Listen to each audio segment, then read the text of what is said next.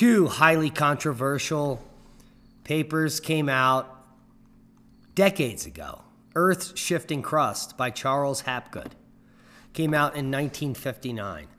And it was followed by The Path of the Poles in 1970. Both of them were poo-pooed as pseudoscience because they described crustal slip and the slipping of the crust of Earth. Similar to this mock-up we're showing you here, where something happens in the mantle that the hard crust on Earth, because of centripetal force, is able to decouple from the asthenosphere, the outer core and the inner core, and slide around the planet. Now, this may seem like pseudoscience or science fiction, and that's in fact what they thought back when Hapgood published Earth's Shifting Crust. We're going to leave you the free PDF to the entire initial copy, as well as the 1970 The Path of the Poles, where you can simply just click the pages and read the book. It's that beautiful. Now, Earth's Shifting Crust was bastardized because at that time the CIA didn't want this information to get out. And Charles Hapgood was brought on to force as one of the first Central Intelligence agents. And after the fact, he published The Path of the Poles, which is to poo-poo his initial concept in global crustal displacement. But now a new paper coming out in the Journal of Scientific Exploration towards a new theory of Earth's crustal displacement. Well, our minds were blown. In fact, it's taken quite a while for this paper to get published, 3 years. It was submitted July of 2019, accepted a year later in February of 2020, and just published May 22nd of this year. And in the paper, it highlights short-term reversals of Earth's geomagnetic field, and they may unlock the crust to allow tidal forces to move in the same way that the oceans do. Just like Hapgood said 6 decades ago. Now, this is the current position of the Earth, but what were to happen if something were to uncouple the crust from the inner portions of the Earth? Well, it would start to slide. The inner portions of the Earth would continue to move while the crust slips, just like it's falling here. And the continental crust would be the one to determine where it slips, and the continents would move towards the equator. That's the hypothesis, because heavy things would move towards the equatorial bulge. Now, is this even possible?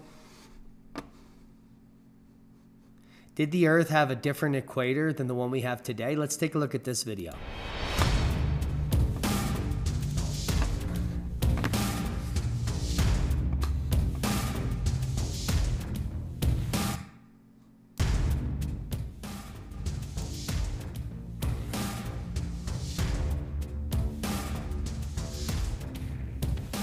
So what this video shows is that many, if not all, of the important megalithic unexplained sites like the Great Pyramids at Giza all lie on a single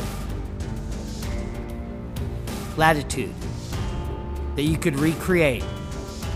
But this would only occur if you shifted the crust of the Earth, where places like the Great Pyramids of Giza,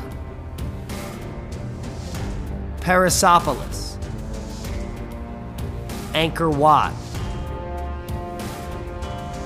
and many other sites are on this ancient equator. Mohenjo-Daro, and many others. In fact, all of the sites that mathematically record things like the Earth's distance to the sun, the precession of the equinoxes, and other advanced mathematical calculations, all on this ancient equator, which can only exist if the crust had slipped 30 degrees. And this includes Anatium Island, an Easter island in the middle of the Pacific, where on Easter Island, they claim that the moai were carved just in the last 2,000 years. All of this is absolute nonsense, in my opinion, and many others. There's the Nazca lines. These are all on a particular ancient ley line, which, according to many, would have been an equator at one point in the past. And this is passes right by Machu Picchu. Now, here are some of the megaliths in the Pacific Islands that you've probably never seen. Unexplained, clearly cast from a cement-like material with some sort of attachment points here, just like the other megaliths worldwide. Now, was Hapgood just a hack? Or was he a genius? Because the foreword in his initial book was by Albert Einstein. And did it only take 11 years for The Path of the Pole to be published to correct or to re-educate the public on how stupid Hapgood actually was? Well, we did a wonderful video April 5th of 2009 on the subject. And then, actually, no, it was December 16th of 2019. But we're showing the same global crustal displacement illustration that we just showed you earlier. And I implore you all to go watch this video, which we'll share links below for, which is an expose on Charles Hutchins Hapgood, his crustal slip hypothesis, and the cosmic cover-up connection. We'll give you a little teaser. You're looking at a simulation of crustal slip. Now, the reason we're beginning with this is because tonight we're going to discuss Charles Hutchinson Hapgood, an American college professor and author who became one of the best-known advocates for the pseudo-archaeological claim of rapid and recent pole shift with catastrophic results, the crustal slip hypothesis. Now, this illustration may be fanciful, but it may also be factual. Not in the sense that you just viewed, and we will get to that.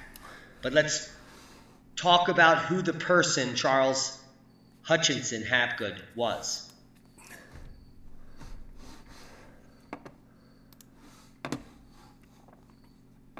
Okay, that looks like a great video.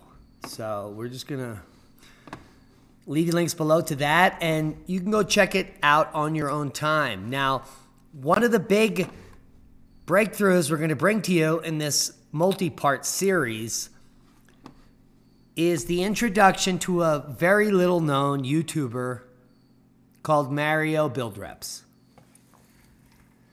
And we just missed an opportunity with Mario to do an amazing interview, but we just lost touch.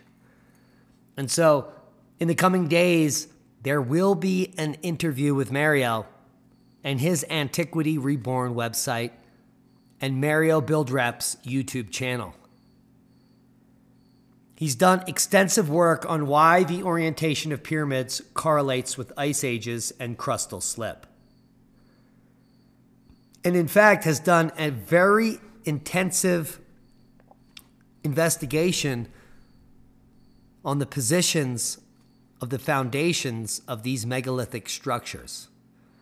And his orientation patterns of 1,200 important ancient pyramids and temples, randomly spread around the world, appear to correlate one-on-one with temperature changes of the last series of glacial cycles. He's talking about the ice core data, the Epica data, the GISP-2 data. The foundations of ancient monuments were originally hundreds of thousands of years old, and some are as old as Homo sapiens itself. In fact, Mario claims that in the last 400,000 years, there have been 4 periods of rebuilding, just like we claim. And Mario has the same hypothesis that we do, that the major crustal slips happen every 100,000 years, and the last one is over. And there's nothing to worry about for another 83,000 years or so.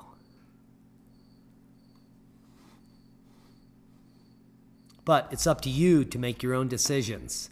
If you think the global crustal displacement theory happens, let's say, every 26,000 years, or just every 104,000 years. Now, as a geologist, I can tell you there is no geologic evidence of anything of this magnitude happening recently at all. It would be very evident on the surface of the Earth, in the rock record, or in some totally insane depositional environments that we actually can capture. Now, what we do have is some unique things happening about 12,900 years ago up in the Arctic. And that's where they're excavating all the mammoths and all the Ice Age animals and bones. But a crustal slip of this magnitude that happens every 26,000 years or even 104,000 years would have a record on Earth. And people like Doug Vogt have some pretty compelling evidence of a global washover. It's anyone's guess at this point who has the actual information. So we want to detail it all. We want to report it all to you as it becomes available. So this is just a touch base of the Earth's shifting crust in a new paper that's coming out that we will go over in complete tooth and nail, word by word, in an upcoming podcast. Well, that will take quite some time. 16 pages of text. You're going to love it. What's actually happening and what are we waiting for? Check out all the links below. And stay tuned for the interview with Mario Buildreps, who's done all the footwork for the last decade on correlating these pole positions. And that's boom. New papers coming out that may prove that crustal slip is actually occurring, as well as the work from Mario Buildreps.